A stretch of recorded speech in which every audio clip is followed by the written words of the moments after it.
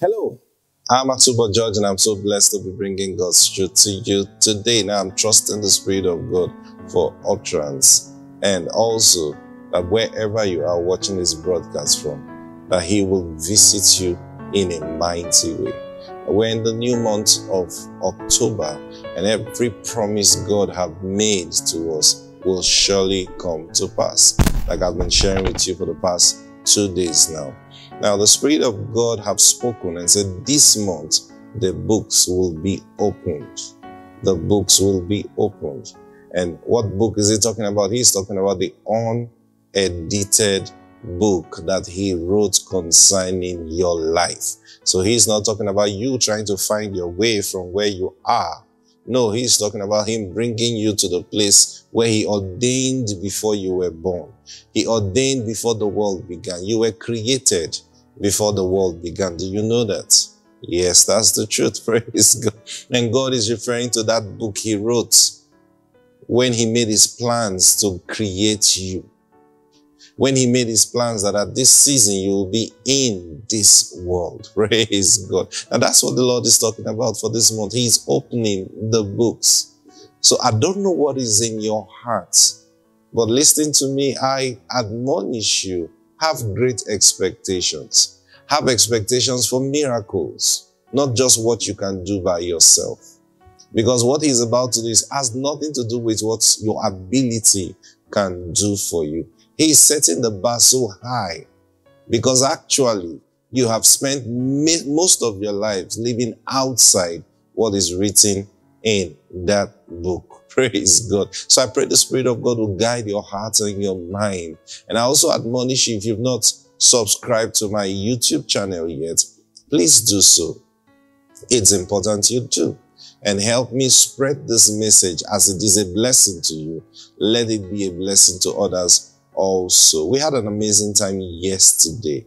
The Spirit of God was just flooding here with power and healing and doing all kinds of things. And that's what he does on every broadcast, whether I will say it or we don't say it, whether we call it out or we don't call it out. As long as his word is coming forth, believe me, healings, different kinds of things are happening even right now. Praise God. Before going to today's broadcast, can we make demand for our daily bread like he has commanded us to do on this broadcast? Are you ready?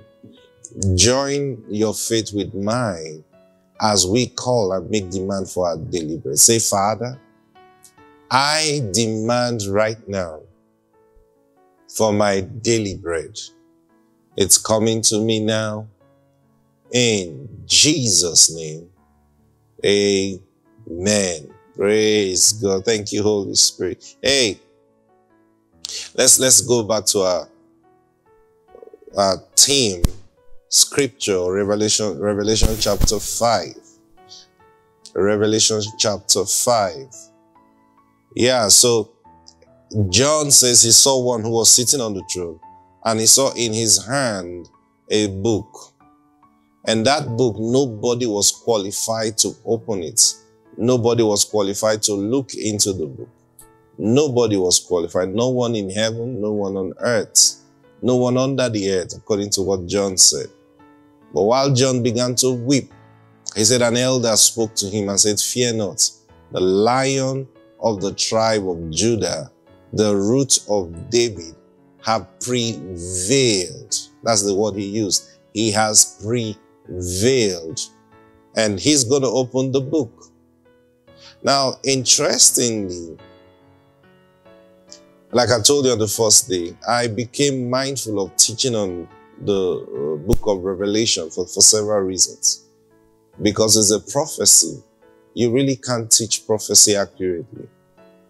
You only wait for it to be fulfilled. Most prophecies are understood after the fulfillment after they are fulfilled.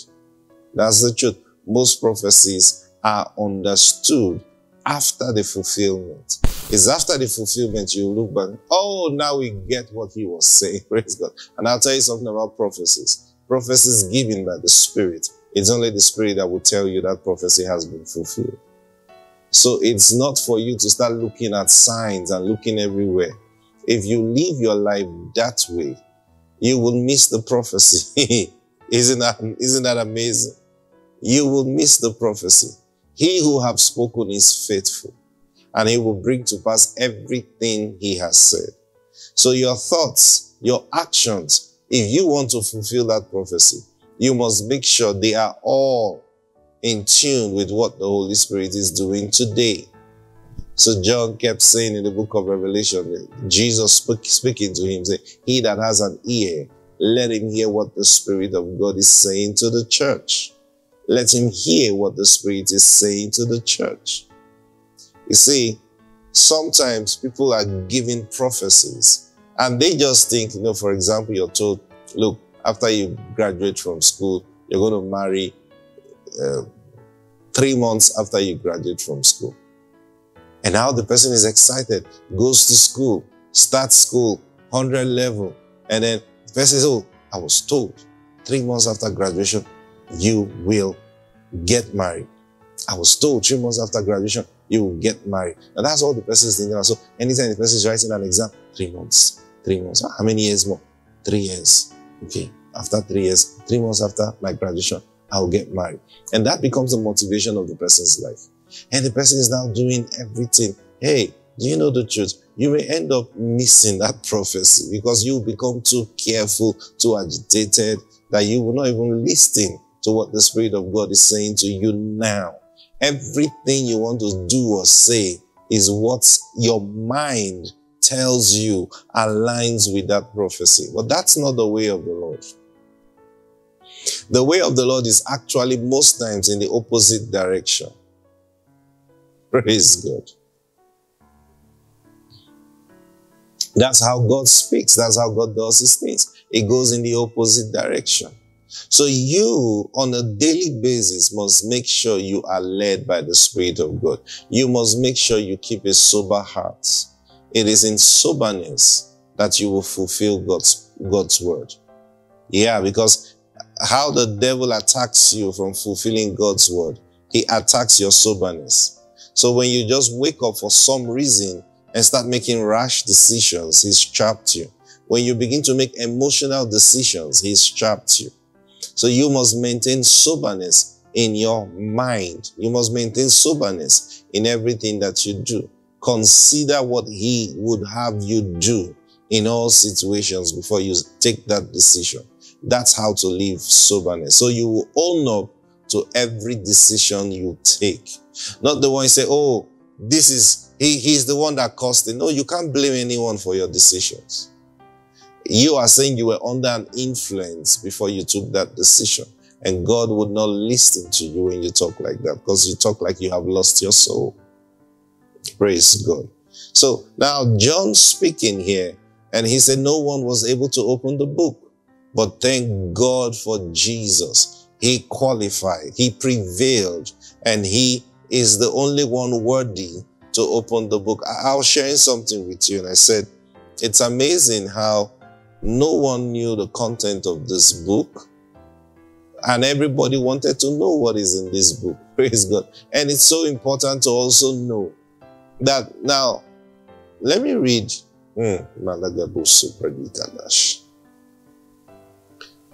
Let me read from verse, thank you, Jesus, from verse 6. And I looked, Revelation chapter 5, and I looked, and behold, in the midst of the throne and of the 4 living creatures, and in the midst of the elders stood a lamb as though it had been slain, having 7 horns and 7 eyes, which are the 7 spirits of God sent out into all the earth. Take note of that.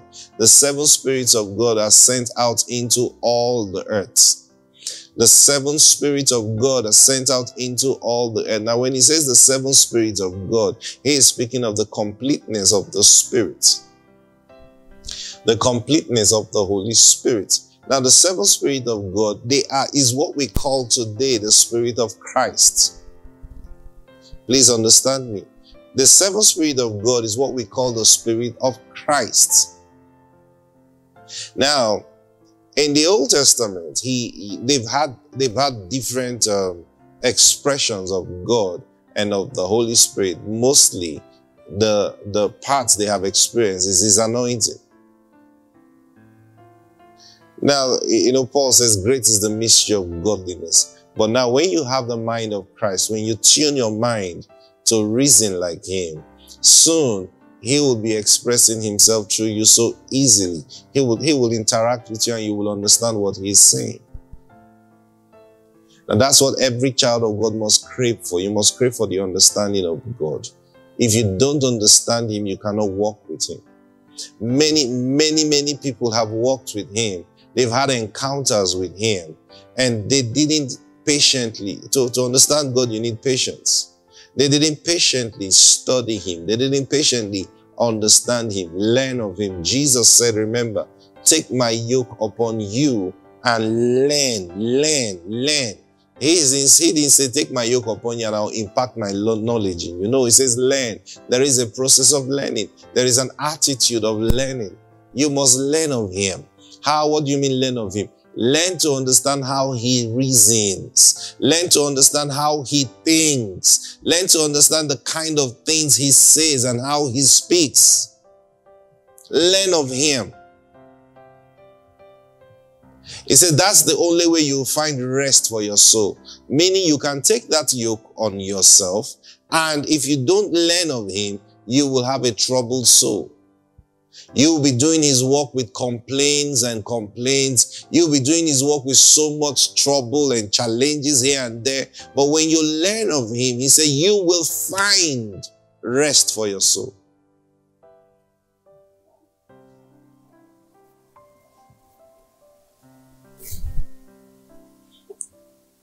That's why He came to us and says, my yoke is easy and my burden is light. Now, the yoke will only be easy and the burden light when you have rest for your soul. And you will find rest when you take that stand and attitude of learning His ways, learning His thoughts. Now, that's one thing you must strive for. Praise God. Thank you, Lord Jesus. So He says, the Lamb. So the seventh Spirit of God have been sent into all the earth. Then He came, verse 7, He came and took the scroll out of the right hand of Him who sat on the throne.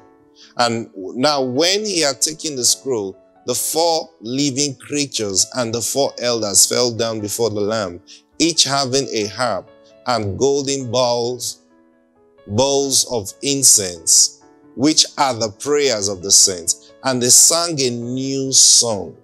The elders, the 24 elders, sang a new song. I want you to take note of this.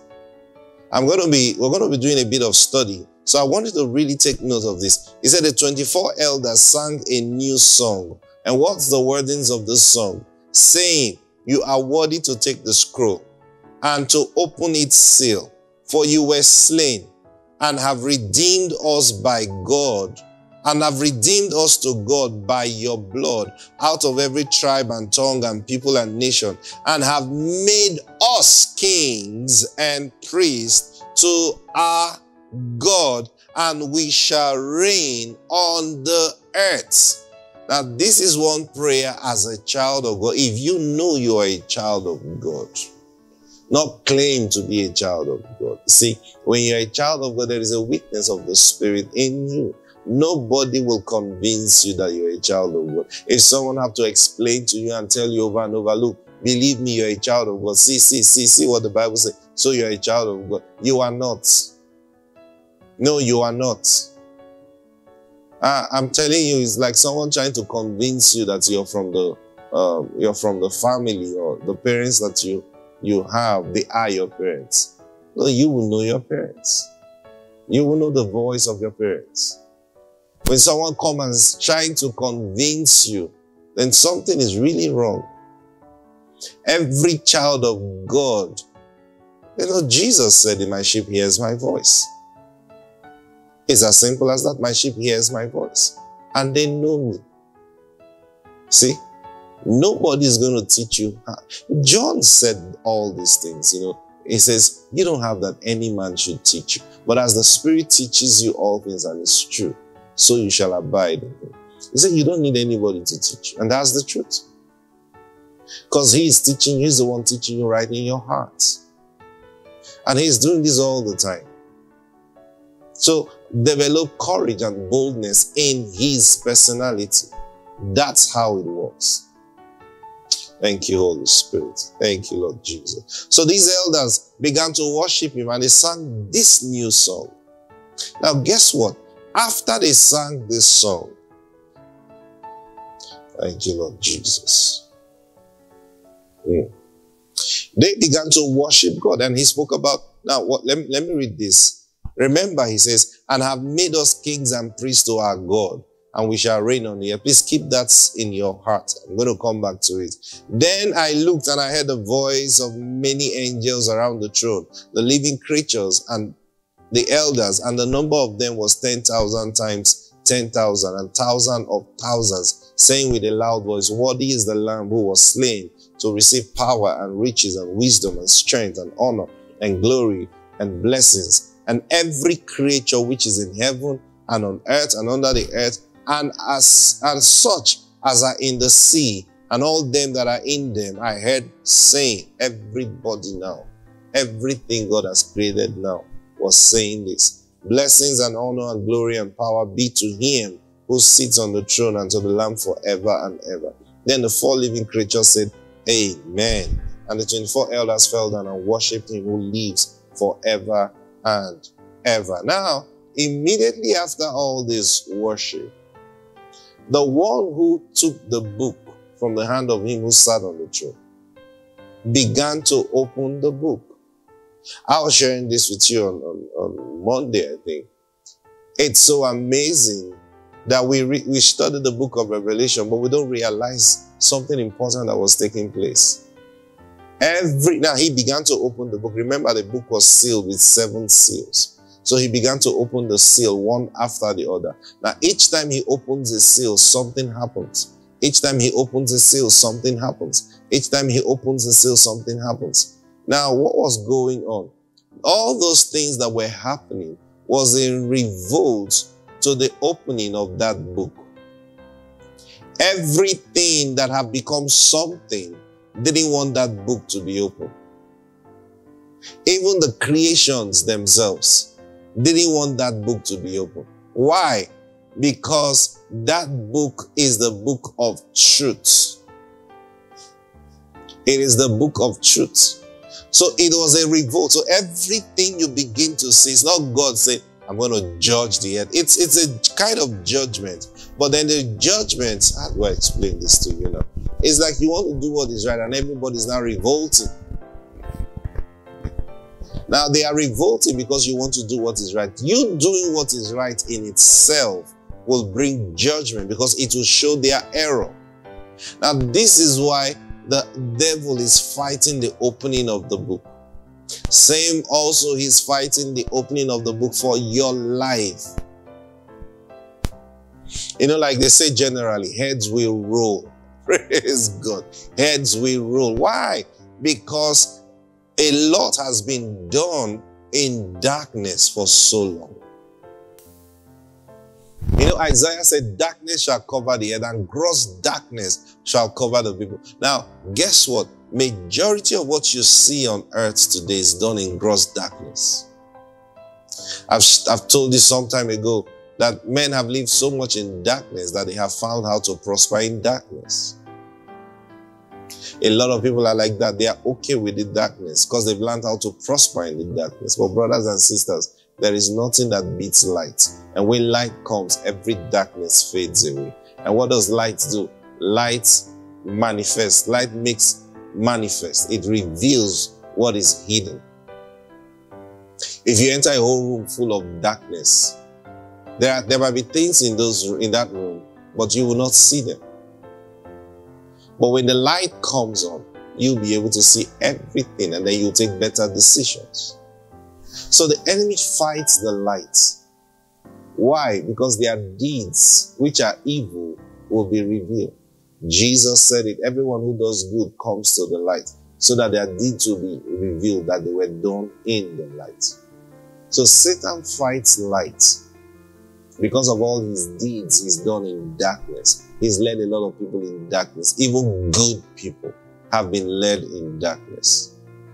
But God is saying, I'm showing up to open the books and do that which is just and righteousness. Praise God. My time is up for today.